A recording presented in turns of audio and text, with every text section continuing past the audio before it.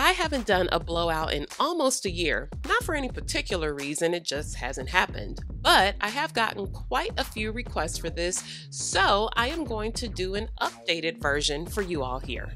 Whenever you are going to use direct heat, it is even more imperative that your hair is clear of all previous product and buildup to prevent burning. So I am going to use the Scalp Plus Curl Clarifier first. I am focusing on massaging into my roots and scalp, and then I will rinse out. Next, I am going to use the Curl Hydrator shampoo to gently cleanse, start the detangling process, and install that boost of moisture needed for heat styling. I cannot stress enough how important your cleansing process is in general, but especially when you intend to use thermal tools for styling. You want to make sure all that old product and debris from outside is removed. After massaging this through for about a minute or so, I am going to rinse and deep condition with the Curl Restoring Treatment. This is going to fill in any holes in the cuticle layer of the strand and ultimately make the strand sturdier and less prone to breakage or damage. This treatment focuses on protein-moisture balance, and that is crucial to having curls that expand and contract back to their original shape after various types of styling. I am using my hothead cap to add heat to this and process. You can also use a hooded dryer or blow dryer attachment or a steamer. After rinsing out the treatment, my hair is soft and feels nice and taut and smooth. Now I am going to use Apogee Restructurizer and Care Thermal Wonder Spray as my leave-in and thermal protectant combo. And then I'll divide my hair in sections for blow drying. The leave-in in my collection is okay for blow dryer use, but I would not recommend it for direct heat such as flat irons or curling irons because it was not created to withstand hundreds of degrees of heat pressing onto the strand. I chose the Restructurizer and Thermal Wonder Spray because I've gotten great results with these in the past on myself and others. However, there are lots of great thermal protection products out there to choose from. Just make sure you use one.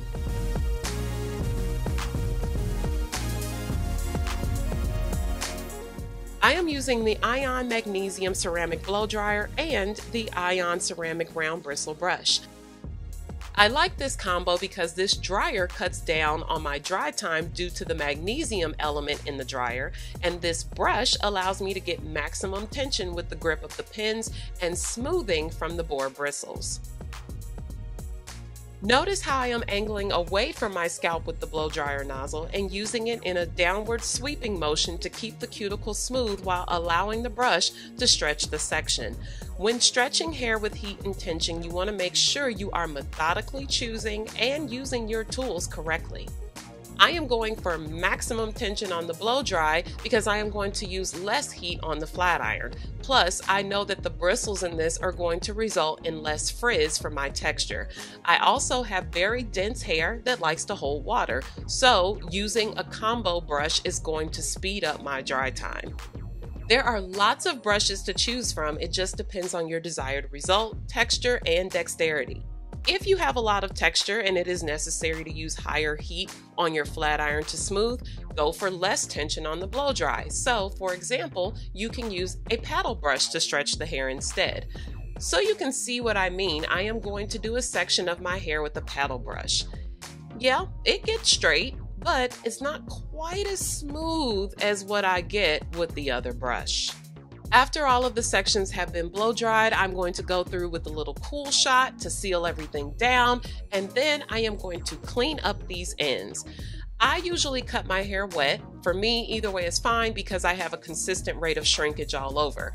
If you have varying levels of shrinkage, a curly cut may be better for you, especially if you're only wearing your hair straight every blue moon. However, your ends need to be cut on at least a quarterly schedule. I understand finding a stylist you want to cut your hair can be challenging depending on where you live, but don't let that become an excuse to let your ends go to Splitsville. I have been cutting my own hair for years. I am also licensed and I am also using professional Japanese steel shears. please do not get any bright ideas about cutting your hair with craft scissors, as you will further split the strands. My point here is to show you that length retention largely depends on keeping your ends from splitting at the rate that your hair is growing.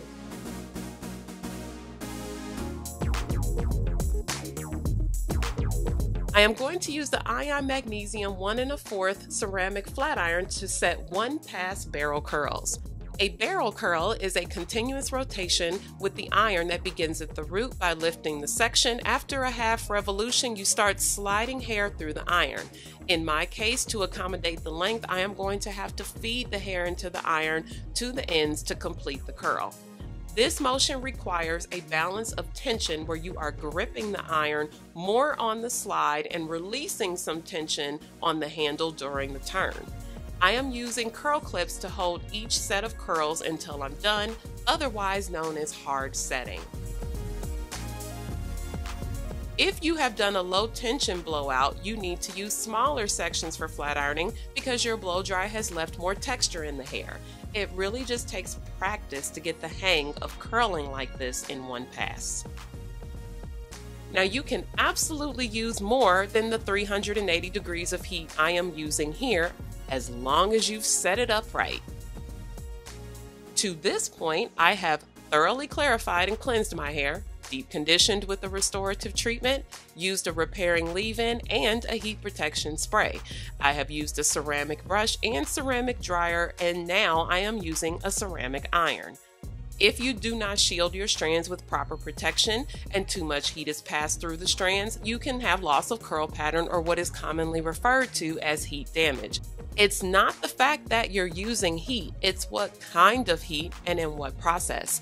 You have probably noticed, if you've been following me for years, that I don't use titanium tools.